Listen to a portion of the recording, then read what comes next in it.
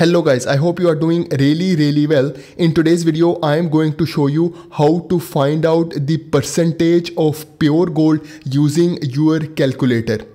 So for example, you have a piece of jewelry that says it is 14 karat gold. So how can you find out how much pure gold it contains? First of all, you have to type 14 because it says 14 karat gold, and then you always have to divide it by 24. So I will press this divide button and then I will type 24. And then you have to multiply it with 100. So I will press this multiply button and then I will type 100. And then in the last step, you have to press this equal button. So here is the final answer. So your 14 karat gold jewelry contains 58.33% of pure gold. So the remaining 41.66% will be other metals inside.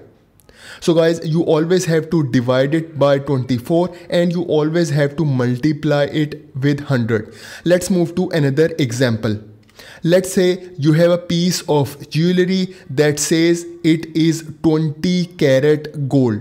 So how can you find out what percentage of pure gold it contains?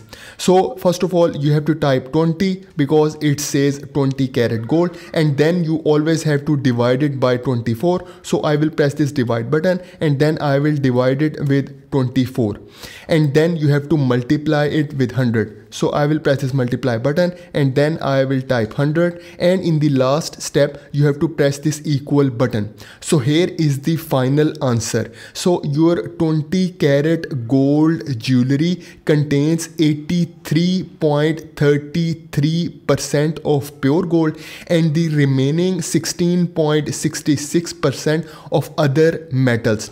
So guys, please note that the jewelry always contain other metals to make it hard and more suitable for making different jewelry designs. So this is for today's video. Please like this video and please subscribe to my channel. Thank you very much.